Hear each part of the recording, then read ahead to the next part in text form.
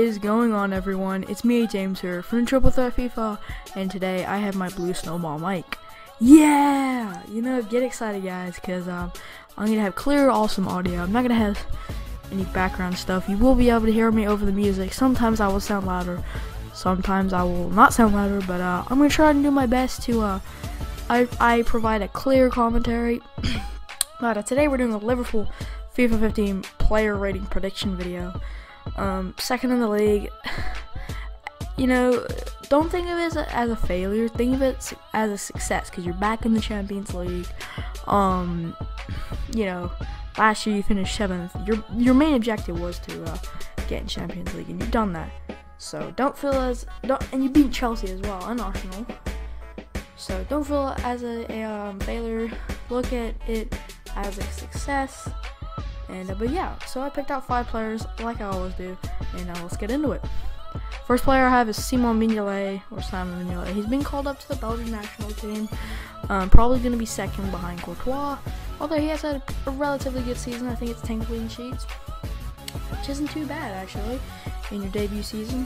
+2 diving, +1 handling, +1 positioning. I just realized I was so far away. And he looks that would actually be a pretty good card. You know, he doesn't deserve any more than 83. He does not deserve a downgrade, but I think just a minor upgrade will do it for him. Next we have Luis Suarez. What can I say? I think he got 31 goals this whole season. You know, that card may look, the differences may look so weird, but that's probably what he deserves, to be honest with you guys. +1 pace, because, you know, when they get in their prime, they obviously get faster, they get better. You know, dribbling +1, you may think that's maybe a little too much. Maybe it is, maybe it isn't, but I think he deserves that. +4 shooting, because if you get 31 goals in one league, you have to have near 90 shooting. And passing is really good because he's also got the most amount of assists in the BPL last season. +4 heading as well, and defending. So just probably minor upgrades to dribbling and defending, but you know, pace. But the rest he much deserves 90. If he doesn't get 90 rated, that is an abomination, and EA, you're stupid. Next we have Daniel Sturridge. I am a bold person, so I will be giving players big upgrades. You'll see this in later videos, you know, whenever I do like Arsenal and stuff, you know, like Ozil, you know, he's gonna, I actually haven't made him yet, but you know, you're just gonna see what I think they should get, or he should get, because there's no women I'm covering, because I've to be honest, I have no idea about women's soccer, but I'm not gonna get into that because now that makes me sound sexist. But anyways, just kidding. Ignore that. But he doesn't need any more pace. Shooting +6 because he's got 20 plus goals in the BPL. That's amazing. Second on the list. Passing +10 because he is pretty good. He's got a lot of assists. He's getting better. +7 heading because he's actually pretty good at heading. He's tall. Of course, when he does his celebration, that's hilarious. It's nice to see him dribbling because I think he's a really good dribbler. I think that this card would be pretty good. I'm sorry. Oh crap, go back. Anyway, so we're just gonna move on to the next player, but Steven Gerrard now. Oh, well, there we go. Just kidding. Well, what's it doing? Okay, so I'm sorry guys about that.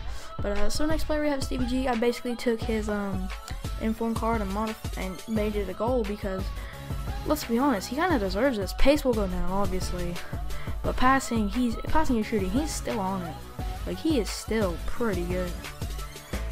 Dribbling +2, maybe those are a little extreme, but he has had such a good season, especially after January. He's had such a good season.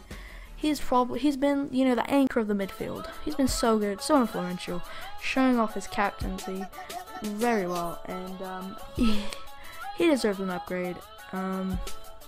Maybe not all of them. I think he will go down in probably pace and heading, but maybe defending +1 and dribbling +1, and then passing +1. I think +1 and everything except pace and heading, which will go down by 1. But that's what I think EA will give him. But what he deserves is probably that. So good this season.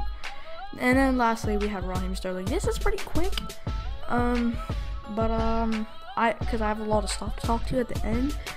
But Raheem Sterling, he's had a great season. +4 on his rating. Plus 19 shooting, plus 13 passing, plus 4 dribbling, plus 2 defending, plus 3 hitting. He's been so good this season. And I mean, not just like he's probably been one of the best wingers. He's been up there with Hazard and David Silva if you want to do that. But he's been so good this season. He so deserves to have those upgrades. Definitely plus 19 shooting might be a little too much. Maybe plus 10 at first, and then when FIFA 16 maybe he gets 78 or something. But he's been so good, and I watched him. He's grown up so much so quick. This season, he started kind of bad, and then went off like a rocket ship. As soon as SAS started coming in, he's been the SASNS. Sturridge, Suarez, and Sterling. They've just been such a good attacking combination. They fired basically Liverpool in the second, so that's pretty good. But so this is gonna be the end of the video, guys. I hope you guys enjoy it. I'm gonna be doing 5 more over the weekend. Also, get ready for my World Cup series. I'm gonna be doing that, and that'll be pretty fun. I've changed the things, so basically what I'm going to be doing is I'm going to be going over the national teams and picking my 11. I'm doing England and Germany soon. The weekend I'm doing Italy and Spain. And then you guys need to leave comments on what I should do next. Thank you guys for watching. Hope you guys enjoyed, and I will see you next time. But also Twitter